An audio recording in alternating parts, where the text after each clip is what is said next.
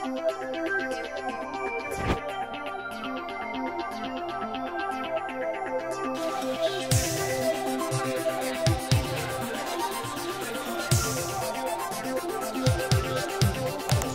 behalf of the Pink Network in the FNV, I welcome you all. This conference is about LGBTI and the unions. What can unions do for LGBTI members? There are a lot of circumstances. People don't out themselves in the working place, are bullied, are discriminated, and we try with this conference to start the process of being out, of being accepted at the working place and included in the policies of businesses and governments.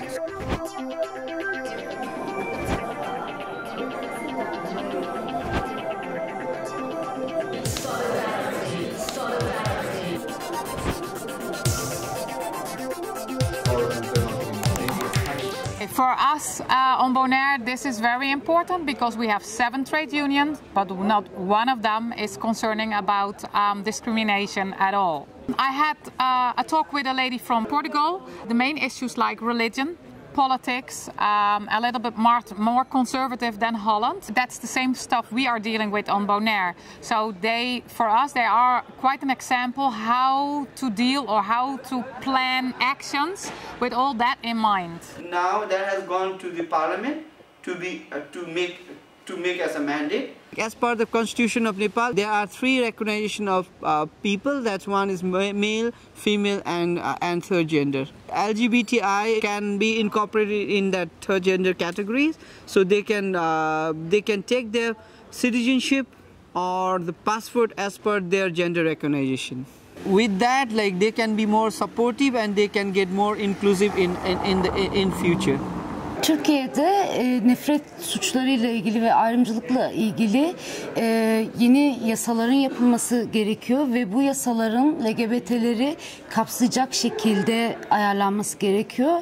Maybe it's good if it's somehow possible that our laws on international human rights or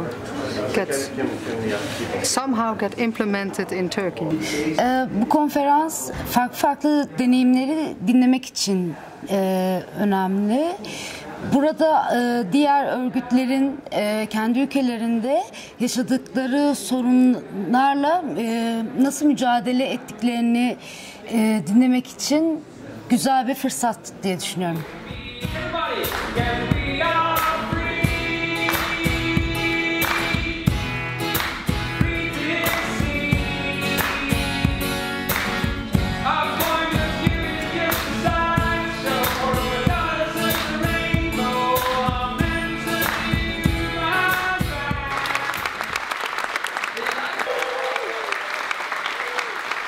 When you have a title like Freedom at Work, you can't do anything but talk about how you join the struggles up, all the different liberation struggles. So my key message is about freedom, equality and justice. LGBT plus, and I say plus because I don't want to forget any of our intersex people, our queer people or asexual, however they wish to be termed. I think that we have a job to play in terms of ensuring we're part of trade unions, but also ensuring our trade union structures are fully reflective and are part of and are inclusive of LGBT plus people. Well, my key message was that fighting for equality today is even more important than before, because some fundamental rights that we have been enjoying from in the last decades are threatened. So we have to join in solidarity and keep fighting for equality for all. There are many things happening in Europe which are very positive.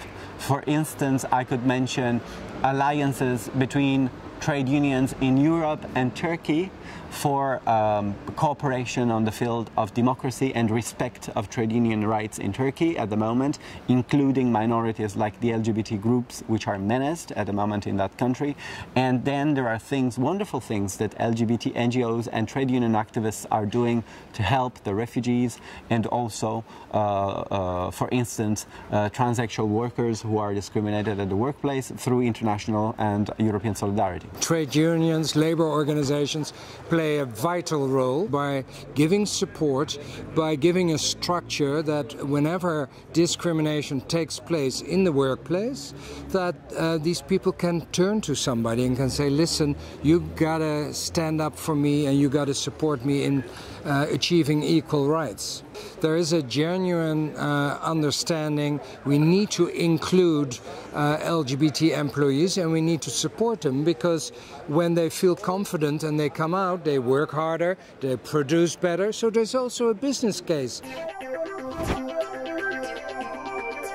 And my takeaway from this conference is that we really need an action-oriented solidarity that is based on clear plans and clear action that will bring change.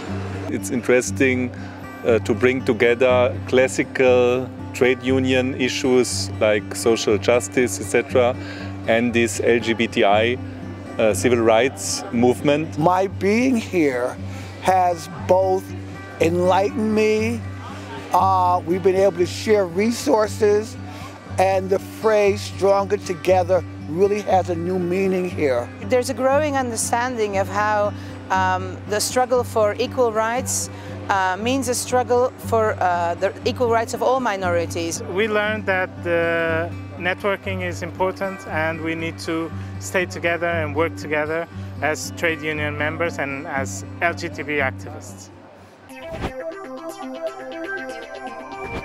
This conference has been about networking, and I think that the organisers, who have done a brilliant job, need to make sure they communicate with people, send out the presentations, send out the slides, so that we can keep that momentum going. Without the cooperation with NGOs and other civil society partners, we won't change the agendas of the decision-making bodies like the Commission and the national governments.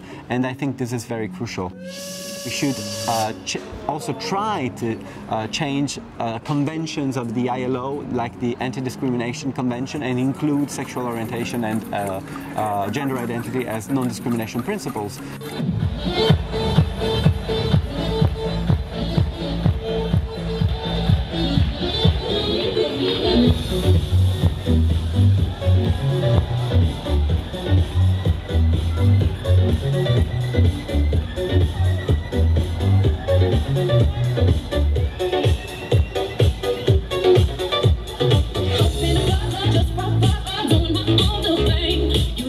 We did have a great conference with two main good results I'm very glad with.